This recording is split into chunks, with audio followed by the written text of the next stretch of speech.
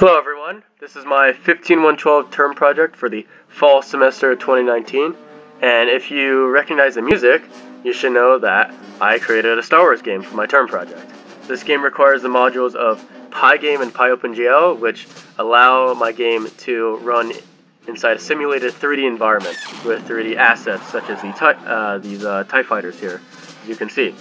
So when they come at you, if they pass over you, your health will go down by 20 each time, and so the idea is that using your target, as you see there, you want to aim at the TIE fighters and fire.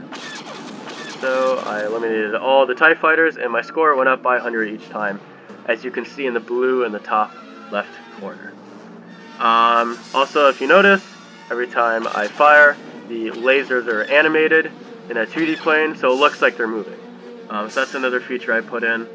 The other thing I did is that you can move around, basically, and seeing the X-Wings turrets on the side, you get an idea of that you're moving around in space.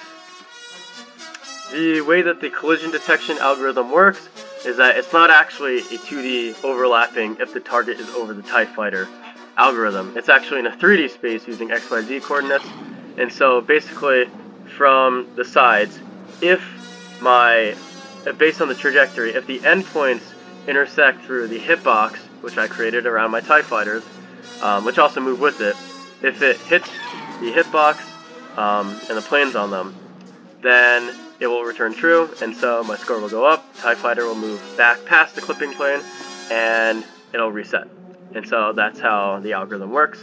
And so here I just died because my health just went down to 0. I have the game over screen, and my score is displayed for the user. Thank you.